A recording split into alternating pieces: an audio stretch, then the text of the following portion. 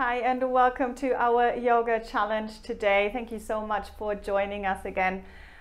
Today I'm going to share with you my favorite things to do first thing in the morning, kind of coming out of bed. Sometimes I take a shower first because I think this just being upright for a bit and heat can be really useful to release and get things going, circulation going, of course.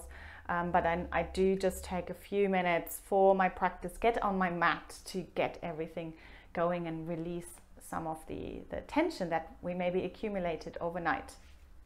So let's come into all fours.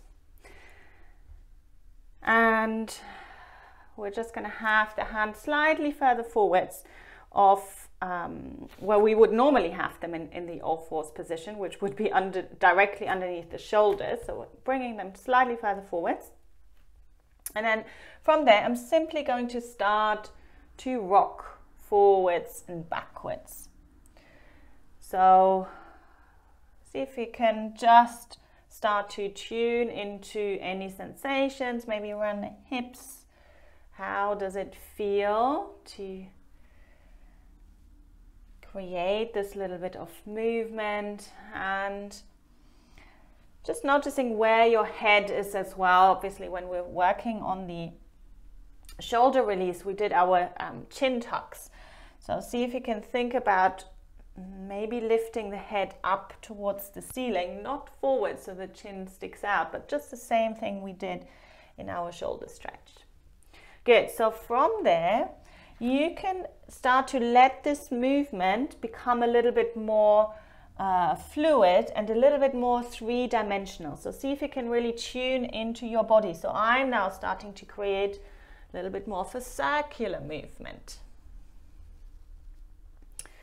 And then I'm circling the other way. You can come kind of forwards as well a little bit more, and lifting up through the chest. You can reach back. You can take it over to the side, maybe one side feels like it would like to create or get a little bit more opening. But the purpose here is really to keep moving. Good. So maybe this is enough for you. Maybe you don't have so much time in the morning and you literally just want to do that one thing. If you want to if you want to continue from here, I always like to take it into an extended puppy pose for a moment, lengthening here through the whole of the spine, and then maybe taking it into downward dog. Lift and lengthen. Notice I'm not straightening my legs straight away, just kind of bending the knees, straightening the legs, because it's early morning, so I want to kind of feel my way into it, and then release, maybe coming into a child's pose for a breath or two, and then slowly bringing yourself up. Good. So I'm hoping that this will have given you some inspiration, maybe to even continue your morning practice. Otherwise, a little bit every single day makes such a big impact, much more than a big practice every couple of weeks.